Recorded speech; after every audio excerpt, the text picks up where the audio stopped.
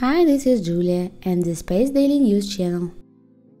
European Space Agency's EnVision mission to Venus will perform optical, spectral and radar mapping of Earth's sister planet. But before getting down to work, the spacecraft needs to aerobrake, lowering its orbit with thousands of passages through the planet's hot, thick atmosphere for up to 2 years.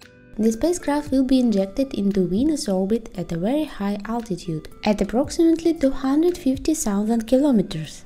Then it needs to get down to a 500-kilometer altitude orbit for science operations. By launching on Ariane 62 rocket, the spacecraft cannot afford all the extra fuel that would be needed to lower the orbit. Instead, it will be slowed down by repeated passes through Venus' upper atmosphere.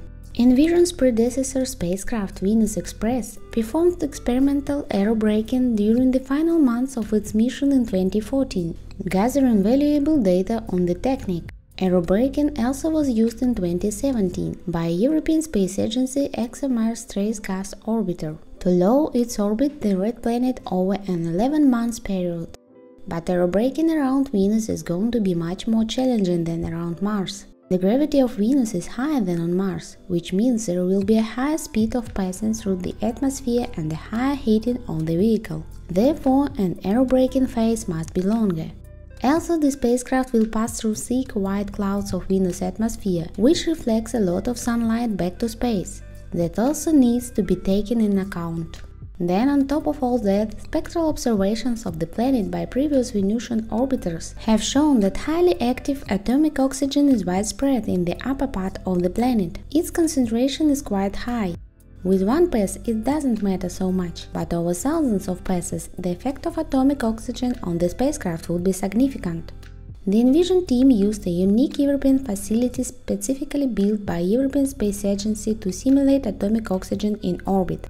A range of materials and coatings from different parts of the EnVision spacecraft, including multi-layer insulation, antenna parts and star tracker elements, are placed into the chamber, where they are exposed to atomic oxygen and simultaneously heated to 350 degrees.